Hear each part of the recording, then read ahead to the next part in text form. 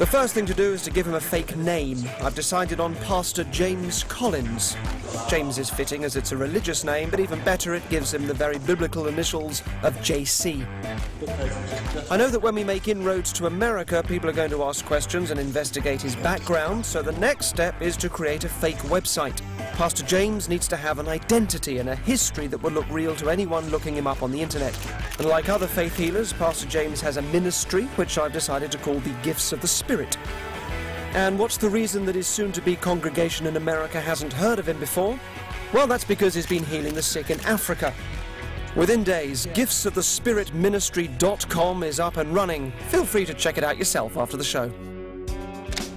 My team spends weeks trying to convince over 100 Texan churches to allow Pastor James to preach his gospel to their following.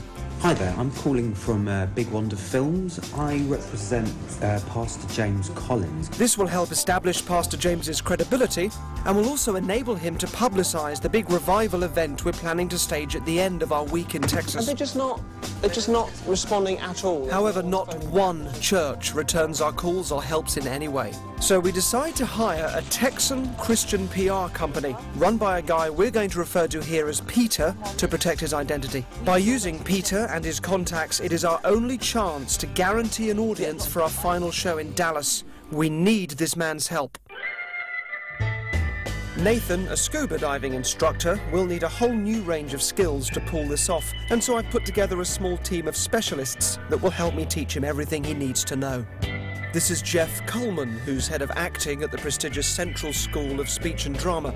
I'm a little bit terrified about the task in hand. I'm hoping Jeff can help me turn Nathan into a faith healer by installing techniques a method actor would use to prepare for a role. Sort of light, and it's joyful. Mark Havel is a Christian who used to be active in the faith healing movement and has since turned against it. I went out to churches holding services and did exact same things that you see on TV with these televangelists. And Woody Woods is a musician who was involved in the faith healing movement for 20 years, until he became increasingly uncomfortable with how manipulative he perceived these services to be. The music always follows a certain pattern. Really fast songs to start off. The congregation would be whipped into a frenzy. After that, they go around with the offering, telling people to sow their seed. Right, thank you very much. I asked Woody to teach Nathan how the services are actually run. Even though it doesn't have to be rigid, there has to be some a particular order of how it's done. I want you to give authority to that voice. Okay, go. Thank you for the sun in the sky. He's basically already trying to break down the way I talk normally so I can really sell myself as a preacher. Ready for more work? I need Nathan to sound like he's been preaching for years, so I asked Mark to train him intensively in the scriptures and show how they can be twisted to suit the motives of a faith healer. What you're getting today, as opposed to last week, are heresy lessons. Right. So there's a very real and serious side to this in terms of you're talking about real faith versus something which is effectively a counterfeit. And then you're looking out the audience and you're seeing these pockets of light in people. I work with him on his act. Lord, show me this here. Can you see that? If that's hot. And a whole variety of tricks that I believe are being used. I do take my hat off to him because he's trying to learn something that takes years to learn. Pray, he's going to be healed. Yeah. He's going to be healed. I have moments where I'm feeling more prepared, and then I think I have moments where you just realise, well, actually, I've only just learned a little bit, and that just means I've learned that there's a whole lot more that I need to know. But there are so many little details that could slip him up, such as his Ugandan background. So Nathan has to squeeze into his already packed schedule, learning some basic Swahili. Kahawa. Coffee? Deal?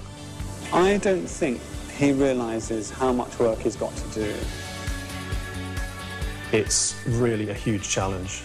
I think we'll do it. Actually, I almost hope and pray that we will. To know that these people are being abused or mistreated because of their faith is disgusting. So I feel responsible to do this job as well as possible. Derren needs your help to expose this cruel scam by becoming a faith healer yourself.